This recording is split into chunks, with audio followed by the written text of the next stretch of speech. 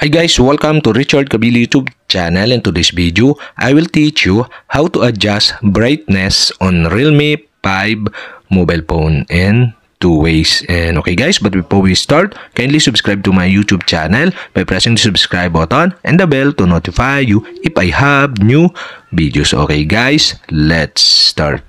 So okay guys, here in your Realme 5 mobile phone, you'll have to do is go to settings. In settings, go to display and brightness. Okay, tap this.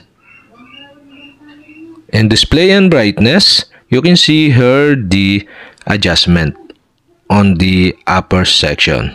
And now you can adjust to the right to hide the brightness, or you can adjust to the left to low the brightness. Okay, that's it, the first way to adjust the brightness. And the other way, okay, you'll have to do is slide from top to bottom, and you can see here the adjustment here.